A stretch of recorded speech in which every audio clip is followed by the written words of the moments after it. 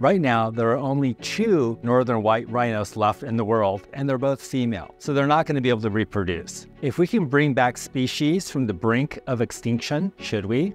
Researchers in Japan were able to take skin cells from mice and make sperm and eggs from those cells. Well, there are lots of extinct species out there for which we have tissue samples stored and frozen. If you could take these tissue samples and make sperm and eggs from them and use a surrogate of a closely related species, you might be able to get offspring that way. What if we use this technology to create white rhino embryos? Can this technology be used to bring back species? We've all seen how Jurassic Park ended.